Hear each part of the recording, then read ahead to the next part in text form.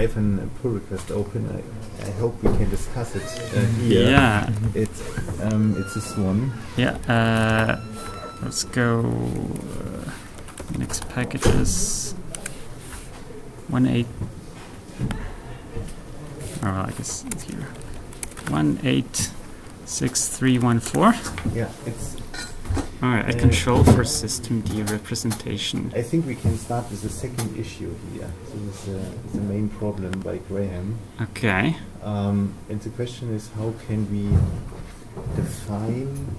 Doesn't work with systemd template units. Yeah, I run. It's about the template system of systemd. In the special case here, we have here he wants to make an instance called foo@example. And what we expect is that foo@example now is an instance of foo@. Yeah. But in systemd, in NixOS, what we do here is defining a new service, which replaces the template. Yeah, and so the PR here attempts to fix that? Yes. Okay. Yeah, should we just take a quick look at the PR, what it does? Maybe see, give a quick review. Yes, this would be great. Is this your PR? Yes, or? it's my PR. Ah, I see. So your CK3D. Yeah. Nice.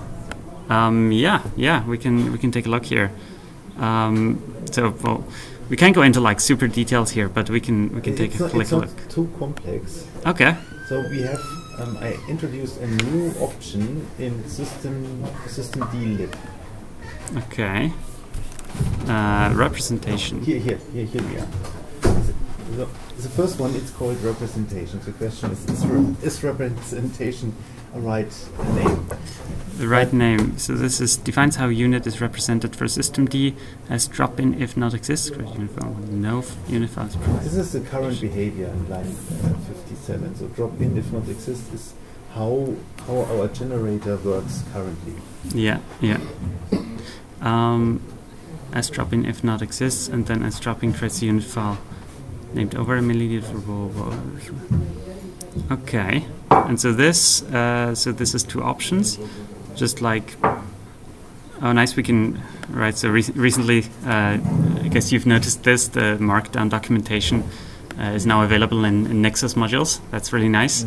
So I see here already using the literals. Let's look at where it's used here. This is now an example how you can use it. I extended it, the demo. And at the top here you add a single variable to all the units. Yes. So it's right in the systemd code for Nix packages we have a lot of different unit types. So we have like timers, we have paths, we have mounts, we have services, and all of those get mapped to like a unit representation, like which is unit. And there's also docs for this in systemd, of course. Systemd.unit. By the way, really cool thing about systemd, if you haven't known about it already, systemd.directives is a manpage, which is an index for all the systemd terms. So Thank you. Oh my God. that's very useful, honestly. So we have like all the options here. We have it goes like not just options. There's also like all the individual commands and stuff. I think.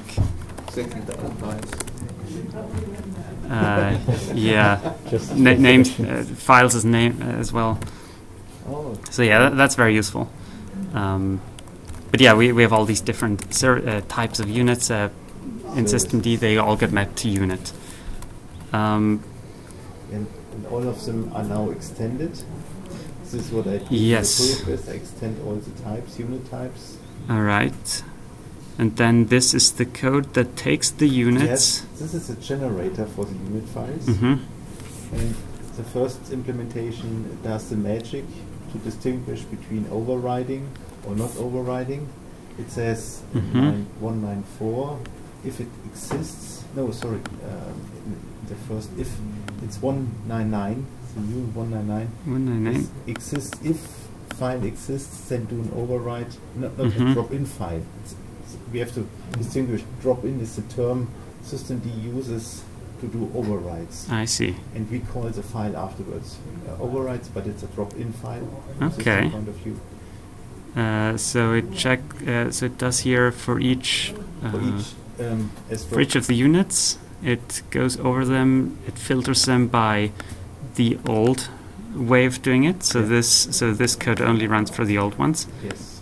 And down here, additional code for only the new ones. Yes. I see. And so this then just creates an override. Does it also get rid of like the kind of the prefix of the systemd unit? Like you have some argument at the unit dot service or something. This is still this will exist. It's part of the fn of the function. This contains the full name of your service or unit. Okay. .d is the folder. Creates the drop-in. Okay.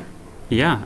So immediately I can see something that I like to do with NixOS options, which are enumerations. So here we have an enumeration, and in Nix I feel like it's very easy to kind of miss cases from enumerations when you add new ones.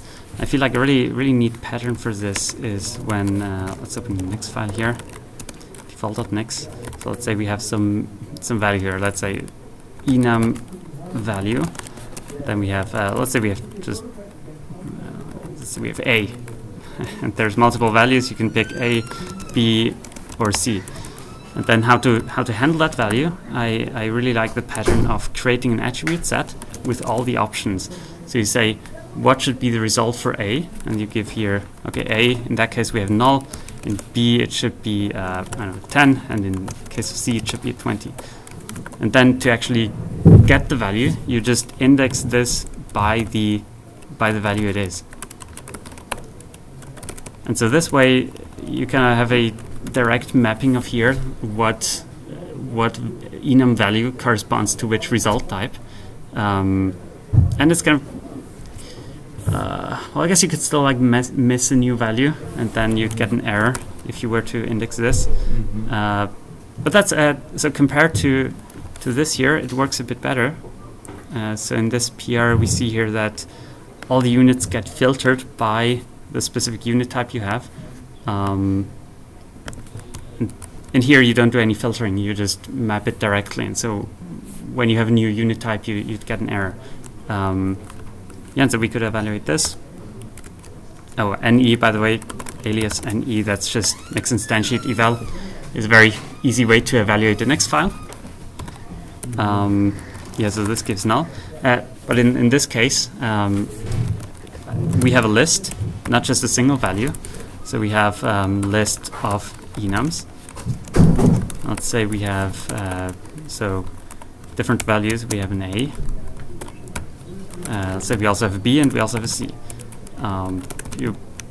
We want to handle each of these separately. Maybe map them to individual entries, or do something else with them. Maybe map them to a script.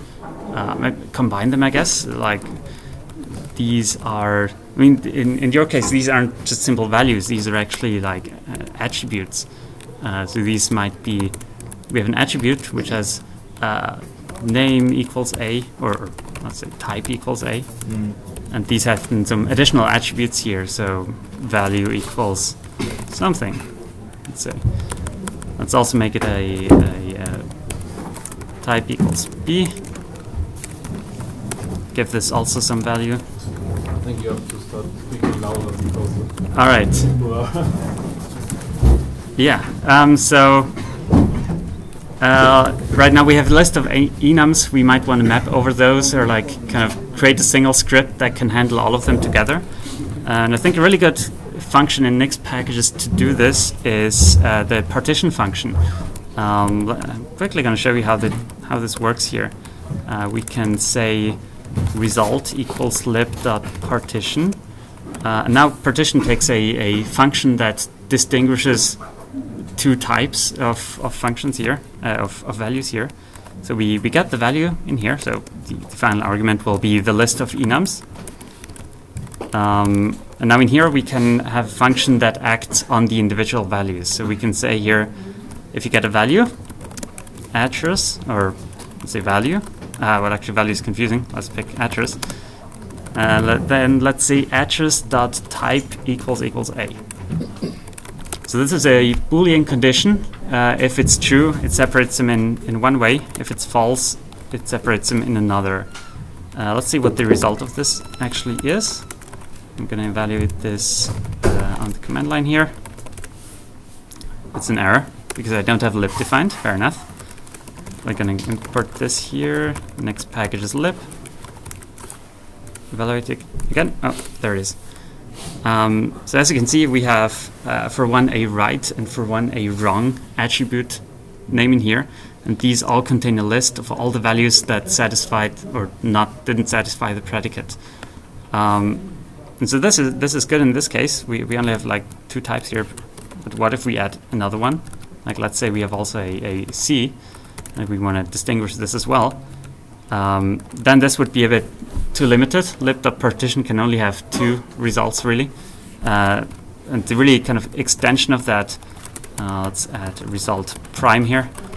The result of the kind of extended version of that is GroupBy. So GroupBy is kind of like partition, but it's for many of them. You don't give a Boolean result, but a string result really.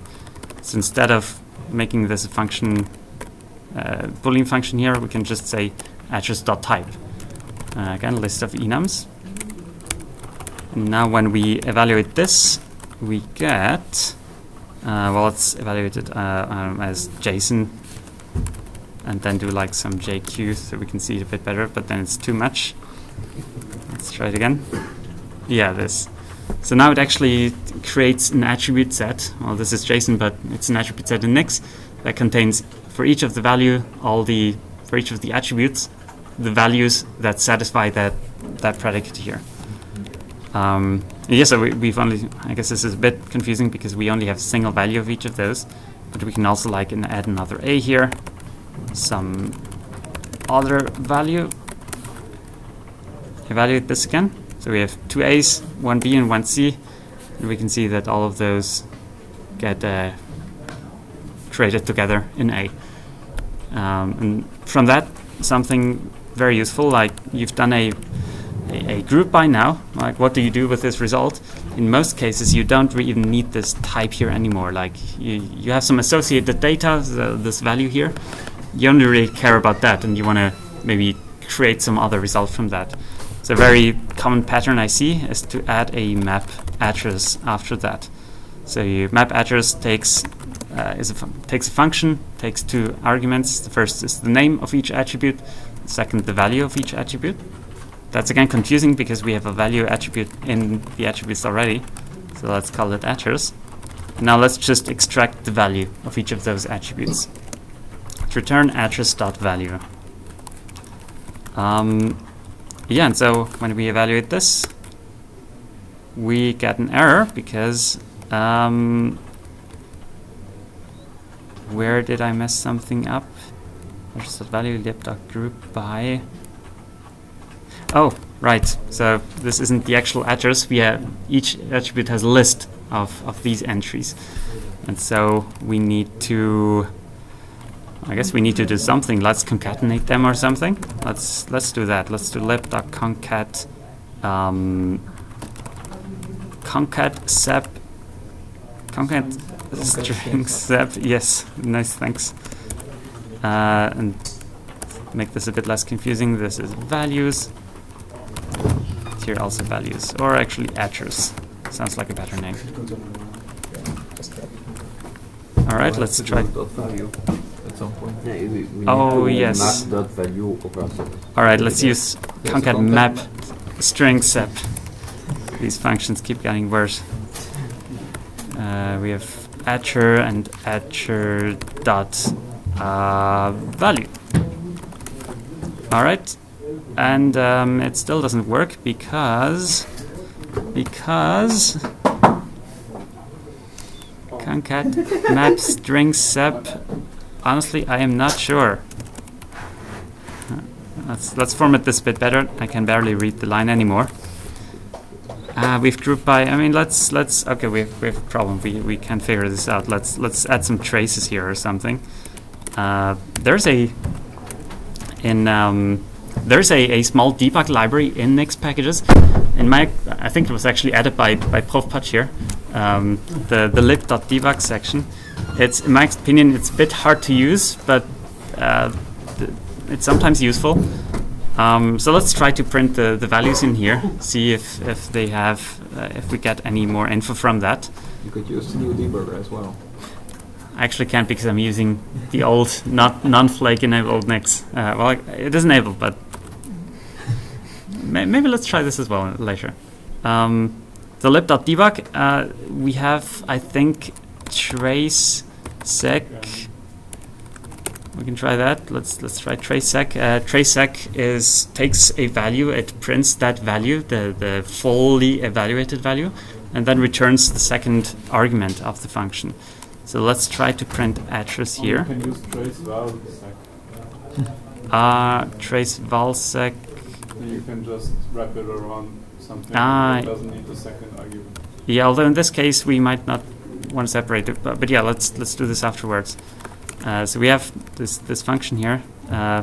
First argument is this. We want to print this. And the second one is this one. We want to return this from the function. Let's try what happens if we do this. Okay, it didn't do it because we're lazy in Nix. Let's add the strict. All right, here we have something. That all looks pretty good to me. I think I know the problem, but let's also take a look at traceval. What does strict exactly do? Strict, yeah. So nix-instantiate, well, nix-instantiate by itself tries to instantiate a derivation. So it evaluates Nix code, tries to create the derivation from that. If you add -- eval, it doesn't care about creating a derivation from that. It only does an evaluation. But as we can see here, it returns these angle brackets in code, which mean it's a thunk. In lazy languages, it's just not evaluated yet. And so we can't really see what the result is here. And also all the traces we put in there aren't evaluated because Nix doesn't get even to those parts. And so strict makes it strict in that it tries to evaluate the entire result. So it resolves all those thunks and evaluates them fully. And this is why we can see all the results with strict. Yeah, and I'm now just realizing that actually it works just fine. I'm not sure what the problem was earlier. Oh, actually, I know the problem now. We didn't add strict. So there's this thing where if we try to serialize a JSON value, but we don't add strict, then it's going to complain because we try to serialize a function application which isn't a thing in JSON. So yeah, if you want to use --JSON, also use strict. Good idea. Is that still a thing in the new Nix? Well, this is the old command. Let's go to the newer Nix command. So oh, here I'm gonna struggle a bit. I think REPL. I think REPL has a load flake now. Yeah, maybe we can. Let's create a flake. Do we need flake to do the new Nix? No, you can just Nix eval. Just Nix eval F, I think. Okay, yeah, nice. It doesn't need strict anymore. Guess it's strict by default. Does it still have a JSON flag? Yes, it does. Awesome. Yeah, so. You mean how to make it non-strict? Yeah, like was that I think that's a current issue in the CLI. I don't think there's a no strict. There is an issue on this. Depends on what you're trying to evaluate. Sometimes you don't want it strict. I mean, when you say like evaluate yeah. tile.a.p, then it won't evaluate any other stuff. Yeah, so we can look at an example of this where it's kind of bad. So let's say we might want to like we haven't looked at any derivations here yet, but what if we do? Yeah. So let's import very impurely here for now. It's very quick and easy. Let's import the Nix packages. Let's also reorder this a bit. Let's use packages.lib. And then we can also use inherit. Let's make it less an inherit packages. Same thing. All right, now let's try just to say, I don't know, packages.hello. Let's just return that. And now if we, so in the old CLI, nix-instantiate default.nix, this will return a derivation. So, well, their derivation path, I think it does some weird string outputting thing here, but really it's a derivation here, yeah. By the way, derivations, let's look at it in nix-REPL. Nix-REPL, let's import this file, f equals import default.nix. So nix-REPL also does something slightly special here. It prints the derivation with like these angle brackets and the derivation and the DRV path. This is a bit confusing because actually this is attrs. It's actually an attribute set. Builds.is attrs. Yes. So we can kind of get around this. It's a bit hacky, but if we override the type, then it's gonna, I don't know, foo. Oh, is it this? Yeah, it's this. Okay. Not an underscore and type, and then we can actually see the full value of the derivation. And so only nix-REPL does here if the type is, I think it's derivation. Yeah, then it prints it in this special way. That's a nix-REPL thing. Might be a bit confusing. But yeah, so if you want to see all the properties, override the type with like empty for now. Hopefully that's going to be fixed in nix-REPL at some point. And so what it really does is it looks at the DRV path attribute here. DRV path. Right, derivations have DRV path and out path, and for all the other outputs as well. But yeah, that's just a nix-REPL thing. Where were we? I kind of forgot here. Yeah, we made that work. We looked at packages. Oh yeah, the strict thing, yeah. So nix-instantiate default.nix. We don't have to use default.nix because it's the default. That's where the name comes from. So default.nix. If we here add the strict flag, I think, yeah, that's actually also fine. Yeah, to eval. I think strict doesn't make any sense without eval. Oh, that might be true. Let's look at it. So eval. Okay, eval does actually the evaluation. It doesn't create the derivation or try to result in a derivation. Let's add strict. Oh yeah. Okay, we have the problem here. So in this case, we can actually see that there's use cases where we don't want a strict evaluation because that's a bit weird in Nix packages, but there's some derivations in Nix packages that don't evaluate. When you try to evaluate them, they break. Honestly, that's a bug. Someone should fix them, but nobody did. I think it's honestly this error here. Oh no, that's a different one. But something is always broken in Nix packages if you look hard enough. And so in this case, it's something that's broken in all of this crap here. Some derivation, we have repeated a lot of unevaluated things. We don't need to evaluate all of those to get to the result. We can get to like DRV path just like that without evaluating all of that. And so in the new REPL, I think if you try this like just normal eval, it's gonna fail. And because there's no lazy flag at the moment, we can't really do that. Is there a workaround? You have to use DRV path. You have to use DRV path. How does it? Oh yeah, okay, that works. Nice. So DRV path, or I guess out path, or whatever you need from the derivation. All right. Okay, let's backtrack a little bit here. So yeah, the peer here. Let's right. But yeah, here what we could do instead. Let me quickly copy this number. Let me go to Nix packages tree. I have the GitHub CLI installed, so well, this wouldn't be needed if I cloned it correctly. I didn't. The R argument there, but you can really easily check out pull requests this way. And also, if you're a committer, you can also add commits to the peer this way very easily. So now we are on the peer. We can look at the commit history here. Let's look at the file that was changed here, the systemd lib. Let's go into NixOS lib systemd lib.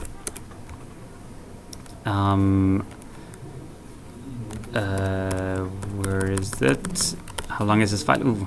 And as 400. drop in. Search for as drop in. Oh, as yeah, as drop in. Yeah. Okay. So I'm gonna, really quick refactoring here. What we could do. I haven't given too much thought whether it's. I think it's a good idea. Probably. Yeah. So we have all these units. Let's kind of start off with that. We want to do the group by. So we do lib.groupBy. We partition those. Let's say unit dot representation. All right. So now we have an attribute set where each attribute maps to a list of units. Now let's try to mapAttrs. Well, in the end, we need to concatenate all of them together in a big script. Let's try. Maybe let's use mapAttrs to list. So mapAttrs to list takes an attribute set and the second argument that would be here, and then for each attribute name and value pair, it calls a function here. We have name, we have a value, and it can create a value from that. So in here, let's do. Good question. What should we do here? But what we do is we do a mapAttrs to list already in one line afterwards. Yeah. That's all right. For now, we still have this from attribute name to. Yeah, actually, maybe. Can't we just say I want? Oh. Yeah, after the group by, can't you just do dot as drop in if not exists? Yeah. So I guess yeah, like this. So we take all of that. Oh, yeah. And then instead of doing the filter again below, you can just drop in like this. Yes. Yeah. Yeah. But we want to reuse the partition or the group by. Yeah. There's another one below. But also we want to use like all of these scripts. We want to create a script for all of them and then concatenate them together. So we don't want to like. So we could do this. So like. Well, this doesn't do a whole lot right now, but we could do something like this as drop in. What I'm thinking of doing is, yeah, I think it is actually a mapAttrs to list, because we don't really care about the name there anymore, as far as I can see. Yeah. Name value. Well, it's values. Let's indent this a little bit. The values are the units. What? The values are the units, the sorted units. No, these are the. Oh no. Yeah. So these values. Let's maybe add. Honestly, I'd really like some types here. Name, value. Let's add some like ad hoc type annotations here. So values. That's. We have a list of units, really. Units, but only the ones for the specific category. For this name. But only for a specific name. And I guess, yeah, the name here is kind of the important thing to map over that. So we can say, oh yeah, okay, that works. So this is where we get the enum mapping thing back, I think. So we have here as drop in, and then here we have something. Let's add null for now, so it evaluates. As drop in and as drop in if not. As drop in if auto completion. Not for now. All right. So we can create this kind of attribute set here, but not actually use all the values here, but we just access by the name here. So this here we can also add. This is either as drop in, that's what the group by does, or it's as drop in if not exists. Yeah, and so we only need to really define these values here, and we can explicitly like say what the script will be for each of those enum variants. But so in here we still need to map over the values. But in this code we can be sure that all of the values are as drop-ins. And so here we can do the lib dot so values list. Well, we can do something like map-attrs to list again. We have a map-attrs to list. Is that right? Honestly, I think just concat map strings sep. These functions need a rename. Oh my god. We have a name. We actually don't have a name. We just have a value. That's the value of the unit. Afterwards, we can do values here. So we take all the units. We map them to some script. Let's add the script in here. And now we can use the value here as, let's see, what is there? Unit, I, that's just the unit name. mapAttrs to list. Unit, yeah, okay. That looks good. So you recommend now to iterate over the units and generate a bash script which has yes, honestly you should do some refactoring here if you want to use this code. Yes. But yeah, so it's essentially taking all the units, grouping them by their type, and then for each type generating the script you want for that type. okay. And so that's kind of like a functional pipeline where you start with the whole list, you group that, you do something else with that. There's like one step after the next. And I think that's it's kind of much more functional and clearer and less error prone if you instead of creating a big like filtering by the type and then generating a script from that. Honestly, in this case, it looks fairly complicated right now. I feel like it's going to be better if you do a bit of refactoring and put it like in a Latin at the beginning, maybe. But yeah, it could be used like this as a suggestion. Yeah. Does anybody have a question about the things we talked about? Like, feel free, anything on any level, or. Quick rookie one then. Yeah. So the functions, I remember I asked at one point about the functions. For example, I'll just pick one for example, like filter attrs, and all these functions that there's no easy way to know what each of the parameters are for them. Yeah, yeah. There is Right. there is a the Nix packages manual. Let's take a look at that. I think you should somewhere be able to find it on the website. Right.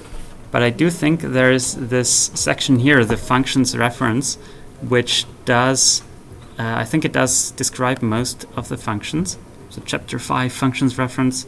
And these are to a big degree automatically generated. And the Nix packages library functions, so we can see lib.asserts, and they have some associated type descriptions here.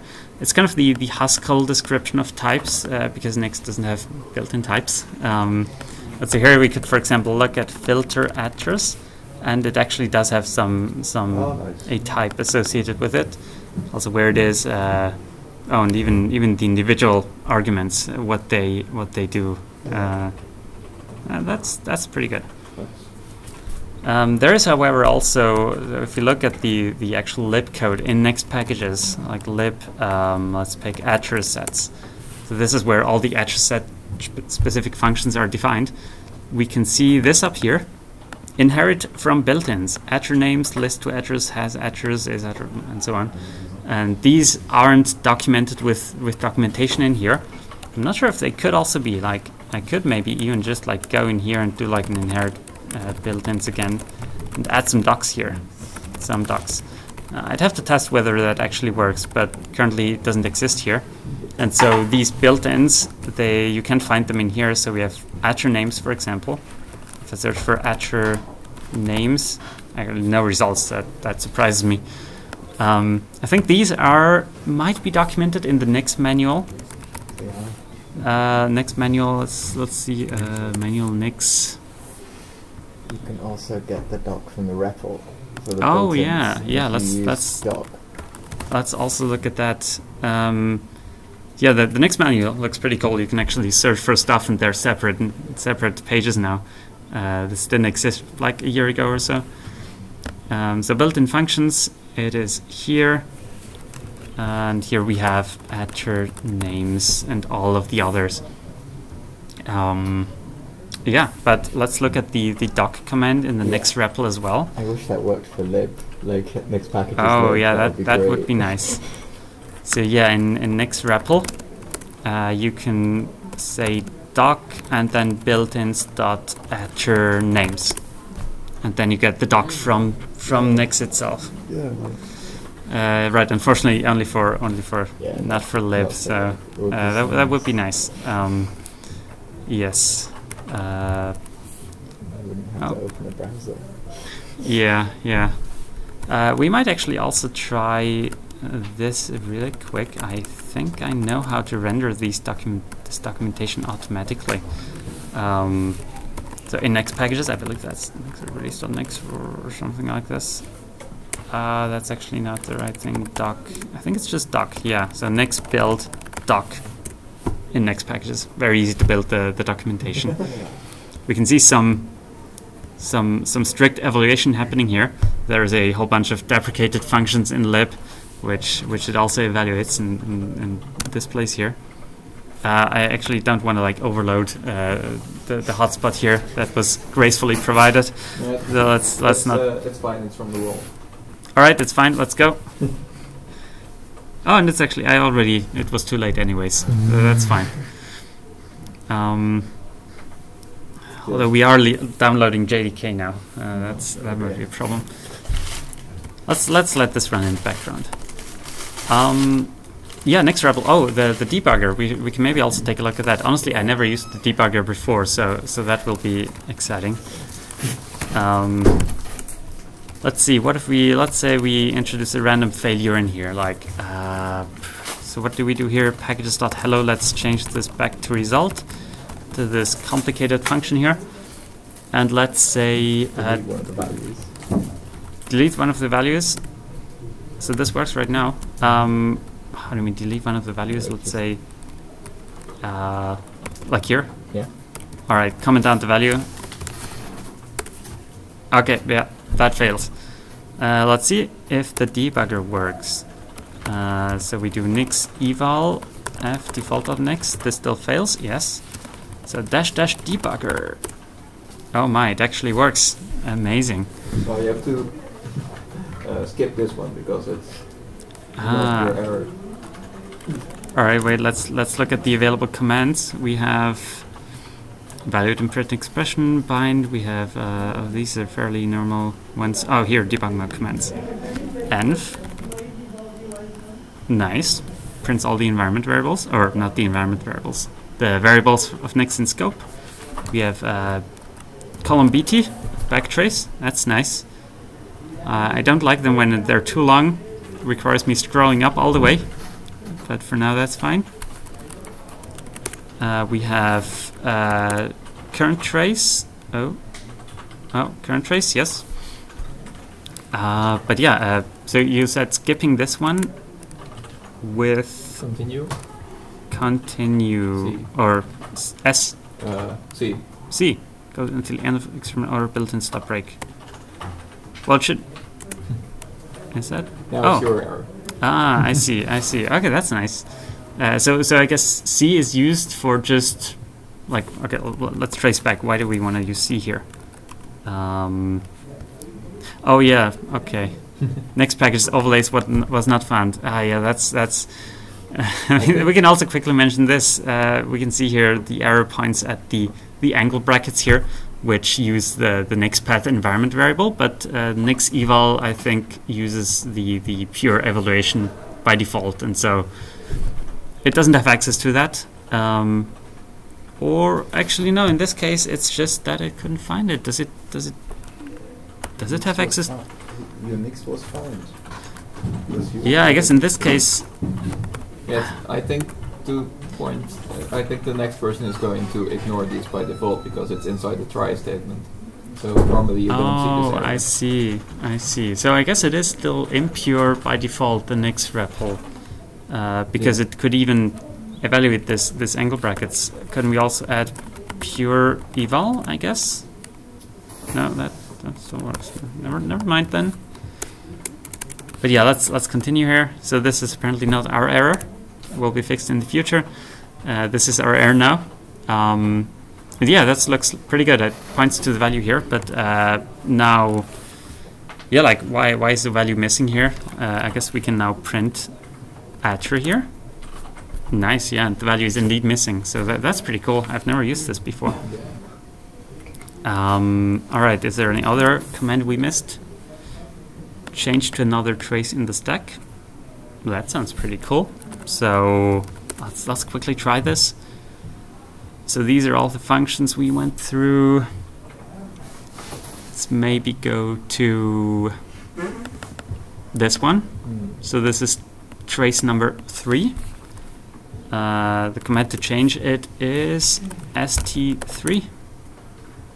All right, and we can see all the functions as well. And now we can print list. Yeah, that pretty good. Oh yeah, colon P for strict evaluation in the Nix REPL. And yeah, this is all also in up here. Doc, we also looked at that. Log, okay. Yeah, are there any questions about Nix REPL perhaps, or anything we just looked at? No, that's also fine. Okay. So we looked at the docs here. You have a build running. I have a build running, yeah, and it finished. Nice. Let's maybe take a look at this. So right, the manual. If we build this, we get a derivation by default linked to result. Usually, what I do is open Firefox directly, like this. There's the manual HTML page in there, so we can find this in here. I don't think there's. Yeah, there's a bunch of things in here, but that's good. Firefox result. Locally loading the docs in here. Let's go to the functions reference. The CSS is a bit messed up here, but it's fine. And so let's take a look again. What did we document here? We tried to add some docs to attr names. I hope this is in the right format. Attr names, it didn't work. There's no attr names in there. Quick test. Let me copy this entire thing up here. Let me rebuild the docs. Hopefully they don't take too long. Yes. Oh, but there is also, if you actually develop docs, there's a more convenient thing to do. There is, in the doc directory for Nix packages, there's makefile. So you can actually, I think, oh, there's even a shell.nix file. So we can do like a Nix shell in here. Get into an environment where we can build the docs using hopefully just make. Yeah, looks good. That's much more convenient than always waiting on the next build. But let's see, do we get an actual result here with attr names? No, we don't. Okay, something doesn't work there. It's not good. You have to wait for your build. That's the make build. The next build that was finished, and so the result points there. Yeah. Yeah, but I guess you could also talk to Valentin if you want to update the documentation. He's the guy for that. Maybe you can just not use the enumerate. What? Just do @names equals between dot @names. Maybe. Sorry, I didn't quite get that. Built-ins dot something? Instead of doing enumerate built-in @names, Oh, doing @names I equals see. between dot @names. Yeah, that Because might be maybe it. it's just detecting if there is an equal or something. Yeah, I think the parser for these inline docs is not super sophisticated. It just barely works. Let's make sure the formatting is right here. Remove this. attrnames.builtins.attrnames. All right, let's try this again. This time with make.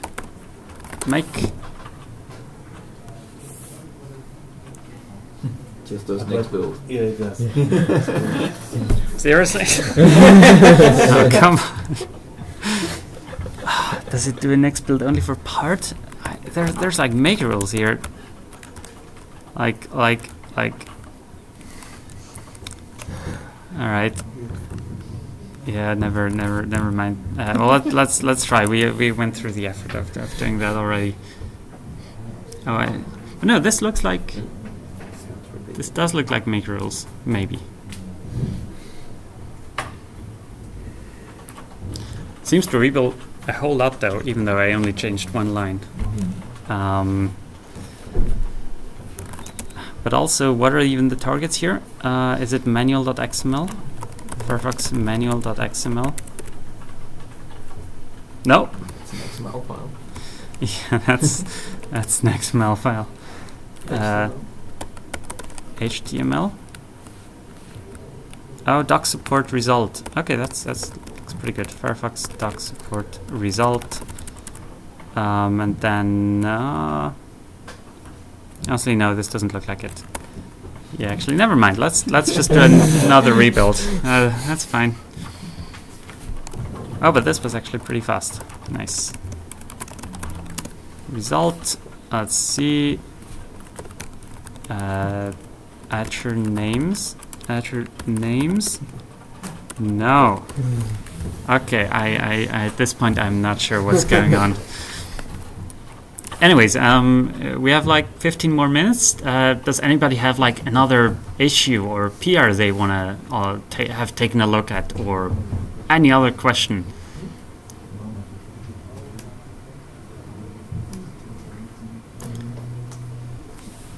Open to anything, or also advanced questions if that's your thing. How do you find the trace module confusing?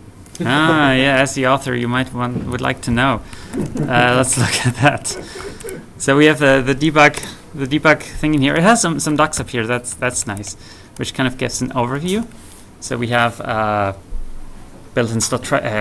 lib.debug.trace. We have trace val likes. These don't take 2 arguments, but only 1, printing it and returning it at the same time. We have the seg-like types. These take 2 arguments. Yes. And then the function ending ones. So that takes a function and an argument. I think it prints the argument and then passes it to the function and returns the function argument. No, other way around. It applies a function to the argument before tracing it. Because sometimes we just want to like quickly do like a subset of the trace bit. We just show the subset of the thing. Or all right. Well, I guess let's try it. And then it's basically a matrix of all the combinations. Yeah. Oh, traceif also exists. Those are old. Traceif is old. I see.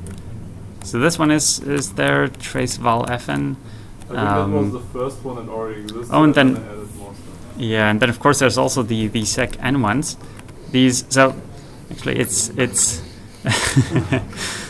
there's quite a few, and actually honestly this one is kind of the most useful because it prints it, I think, now with new lines. Let's quickly try it. Oh, because okay. Yeah. So something you could change. Yeah. So let's try it really quick though. Let's do trace sec. So first trace sec. We should really fix this, but currently trace sec. If you do like a.b.c and might have like some super nested structure, it's really hard to see what the values really are. Honestly, we can probably just use like the types set. This is fairly. Yeah, look at this. I have no idea what it actually printed here, and so due to the implementation of tracesec, it doesn't add any new lines here, but the tracesec n1 does add new lines. It takes an additional argument though. That's the recursion depth, and so if we just start with 0, it just prints essentially nothing. But the more recursion we add here, the better the trace, or the more in-depth the trace gets. So we can go like really in depth here, like 3. Yeah, and so this is really nice if you need to print like a complicated value. Underneath this traceSeq n, you can use this, or you can use the underneath function, which is generators.toPretty. Takes an argument, takes a second argument to print, like this. No, it actually doesn't use. Well, it uses it underneath, but does some filtering on it. I think by default it does the new lines, right? I think by default it just tries to print infinitely many things. I believe there's a function in here, traceSeq n. Yeah, never mind. Just use traceSeq n. There's no the kind of limiting of recursion isn't implemented outside right now. I did actually have a PR that added the recursion depth limiting to pretty. But yeah, so traceSeq n if you need to print a deep value. If it's only a small one, you might want to use generators.toPretty. Generators.toPretty. That adds new lines by default. So we might have a.b.c equals 10. Like this. Oh, yeah, of course. It returns a string, so you can also reuse that. But so we have the string here. Let's print this string, built-ins.trace string and null. Sure. So when you print it, it looks pretty good. But you can add that very easily to the other one as well. To the other one? Like, we just have to wrap everything into pretty, that is before it's really Yeah. Right, the traceSeq, yeah, really here we could also do, so underneath it uses, maybe we can take a quick look at these built-ins, kind of to take a background look. These are really present in most purely functional languages, as far as I can know, because by default, if we had like some really, I don't know, some value here and we want to evaluate it, by default it doesn't do the evaluation. So, other example, let's do x equals throw an empty string in null. And so this doesn't throw because, of course, x is never used. But if we have some like, sometimes, not often, but sometimes it's useful to still evaluate the value. And we can do this with built-ins.seq. So seq takes 2 arguments. The first one it just evaluates, and then it evaluates the second one as well, but also returns the second one. So the evaluation result of the first value is just discarded, essentially. So if we do that, we should add something to the yeah, right, I printed an empty string. That's error. So yeah, oh, it's actually interesting. It doesn't even print an error here. That looks like a bug. So we have that, but then let's say we have like a deeper value here. Let's say we have like an a equals throw. You try to seq that, and it doesn't throw an error again. In this case, you can use deepseq. Deepseq. That does the whole recursion thing and does the seq like that. There is, however, if you have some really like performance critical Nix evaluation code, which really doesn't happen a lot, but you shouldn't use deepseq too much because it always does the full recursion into the entire structure, and that if you have big structures that can get expensive. Sometimes there it's more useful to use built-ins.seq in like very limited ways. So the seq just evaluate the first layer, or? Yeah. Yep, evaluate the first argument, and then, well, honestly, let's take a look at the implementation. Even it's well, not. First layer is very dependent on which value you're wrapping. If it's a list or if it's an attribute set. Yeah, so Nix is not fully lazy. It's just lazy and mostly lazy. Like, for example, lists always have to know their length because they're just vectors internally. So yeah.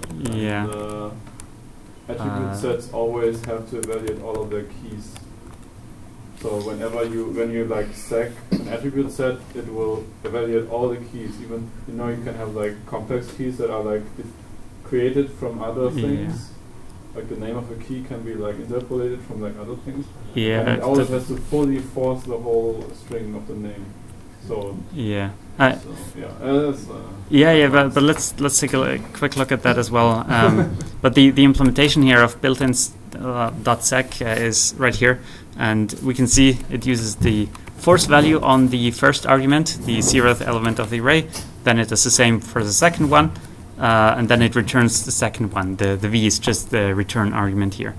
And so yeah, we can see the value of the first argument isn't really used anywhere. The force value is also just this kind of shallow forcing of values. So it forces only, we saw it forces the throw, but it doesn't force it if it's in an attribute set value nested.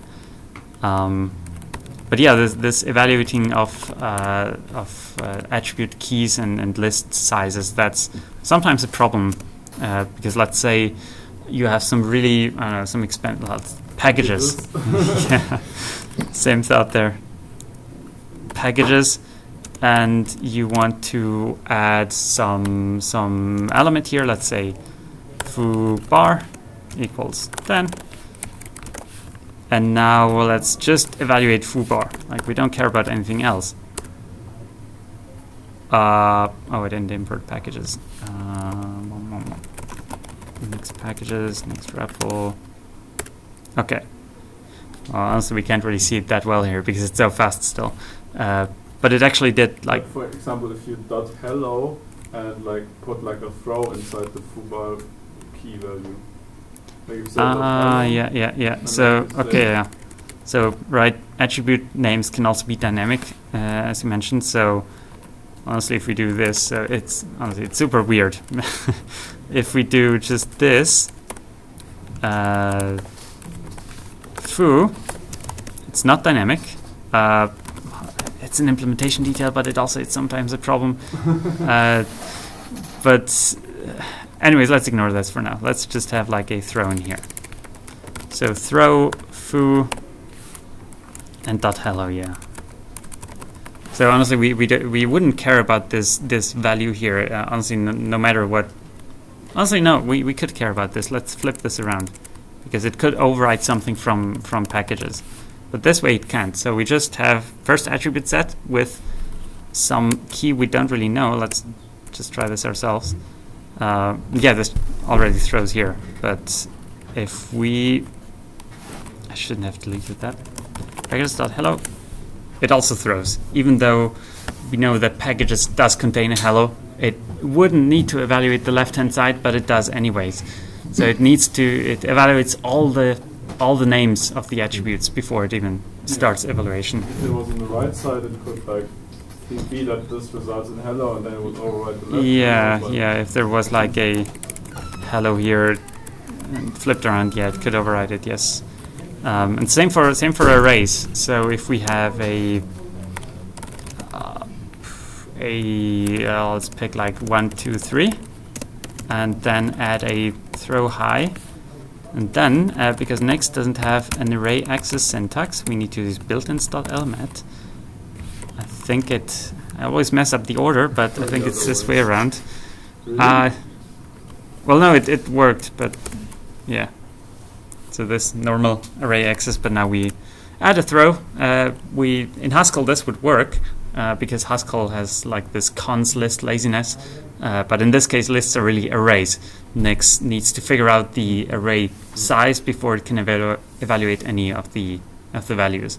Yeah, but if you put the right thing throw into a list, it works again. If you, oh yeah. If you have like a so if we had this here, throw high, then it works because, I mean, if we were just to evaluate this, we can see, oh, actually the Nix REPL is a bit weird here. Let's copy this. Yeah, it does make sense, but let's do it here, just to show that actually it's lazy if you do it actually. And even like the sec, so built-ins.sec, null. That also works. It doesn't throw just from an element unless you access this, of course. Yeah. Yeah. Maybe you should add sec n. No, that's too bad. Like Yeah, there's some room for improvement there. Kind of bullshit. Yeah. All right, we're just out of time, but yeah, I think that worked pretty well. Thanks for attending. Thanks. Yeah, All thanks. right.